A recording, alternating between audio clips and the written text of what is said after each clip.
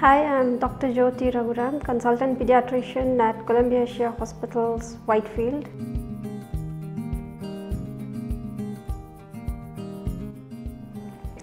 Many mothers do have doubts if their milk is sufficient for baby, and hence they are always in a hurry to start some extra milk or formula milk. However, adequate lactation can be assessed in three ways. The most important being weight gain, which starts in the baby after the first week is completed. The second being the presence of what we call drip milk in the mother, that is, when she is feeding from one breast, the presence of milk dripping from the other breast indicates that there is adequate lactation. Mother may also feel heaviness in the breast if the baby does not take a feed for 2 or 3 hours.